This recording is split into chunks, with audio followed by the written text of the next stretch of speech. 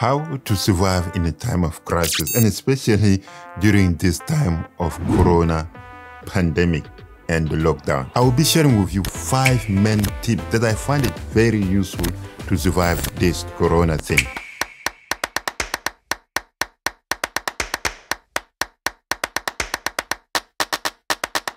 Welcome to my channel. It is Kolbassia also, but you can just call me Kolby, that's enough.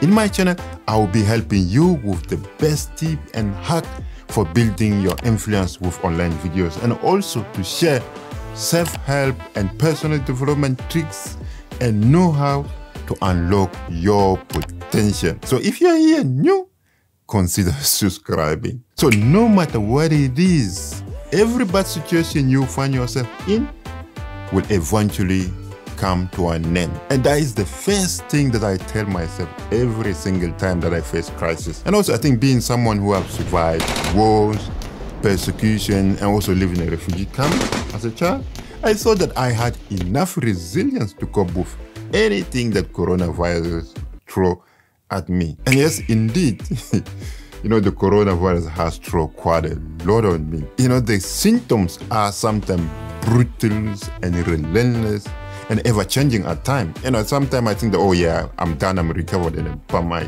hit me again. And also, the isolation imposed by it, and the fact that I may be infected to other people made me feel like I'm a castaway. Like in those old, time for people with leprosy. At times I felt that I am having a nightmare that I want to be awakened from as quickly as possible. But then I'm awake and the nightmare is real. And especially when you are somebody who had experience of trauma, your brain will play you to believe that the past that you think that is behind you is actually happening right now. So you feel that you are back in the past, and also you cannot make the distinction between, the past and also the present situation where you find yourself in. So I urge you to consider this, just to be mindful of your friends, the people you know or work with. If they had traumatic event in the past, that may affect how they deal with the lockdown. So understand them and support them to regain the ability to differentiate between the past and as well the present. I truly believe that the chances are that in time of crisis, especially in that pandemic where the entire world is affected, we all need help calming the internal storm that start brewing. Crises not only have the potential to jeopardize and infiltrate our mind, but they also threaten our emotional stability and also relationship with other people. So it is natural to let this stuff bother us, but learning how to deal with it and give ourselves some sense of peace of mind is really, really, really important. But how do you handle the internal storm when your whole being is at risk? While intense concentration is vital for solving everyday issues, focused thinking can also lead to narrow thinking, which focus only on the negative side of the event. For example, the more time I spend thinking about the coronavirus symptoms and how I feel, how the world it is, the more limited my ability to access the power of thinking required to stay hopeful and positive. So I took the decision to have my mind occupied by something else rather than, the symptoms or the lockdown or what is happening around the world. So my advice is that keep your mind open and you will keep your options open too. So here are the 5 top tips I find it very useful to cope. So tip number 1, the first order of play, it is to take care of the person, which is you, who can focus on something else when the whole world is ending.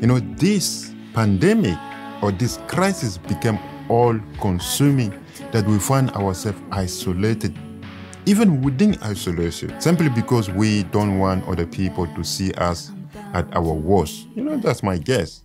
Locking myself up at home, making a list of the thing or pacing forth and back in a constant agitation are not going to help me. I found out it is simply important to live as much of your life as you can in that lockdown.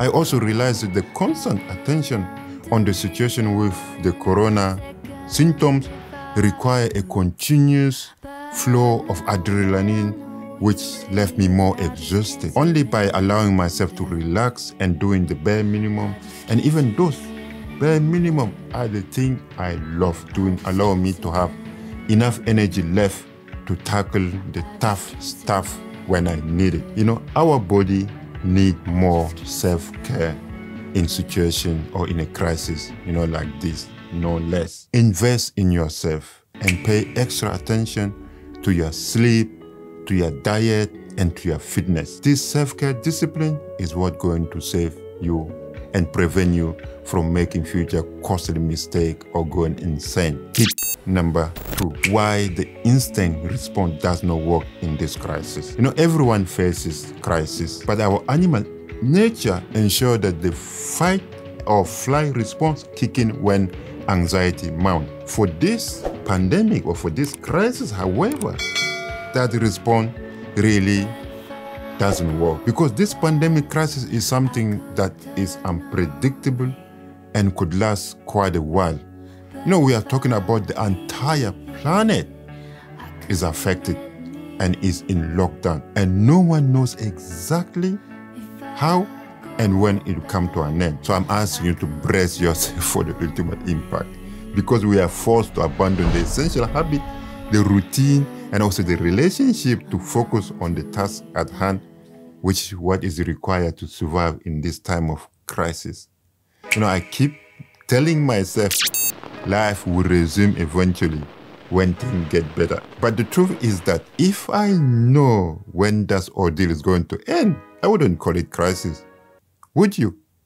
I guess no. So I came to learn from experience that I will never survive the external storm unless I learn to manage the internal one. That's even more difficult than sound, right? Tip number 3, try your best to return to a normal life. You know, the more time your body spends in a state of stress, you know, the more it will perpetuate the fear and anxiety. So once the initial shock disappears, you know, do what you can do just to calm down. I love my work and also recording YouTube video for you guys. So these activities constantly instructing my brain that everything is normal, and dropping the new routine set by the crisis of lamenting and feeling sorry is like jumping into a cold water. At first, it shocked my system. It's like, you know, my system telling me, what? Nothing is normal. Why are you acting like everything is normal? But maintaining the course of the sense of normalcy, I told my brain that while I may be going through a difficult time, most things functioning as usual. Tip number 4, take your time. You know, one mistake that we tend to do, we believe that getting out is as quick as getting in a crisis. But it is far from the truth. It is natural to want to get out of a crisis as quickly as you get in. Your instinct to trust your gut and make a quick decision probably won't get you out of the situation.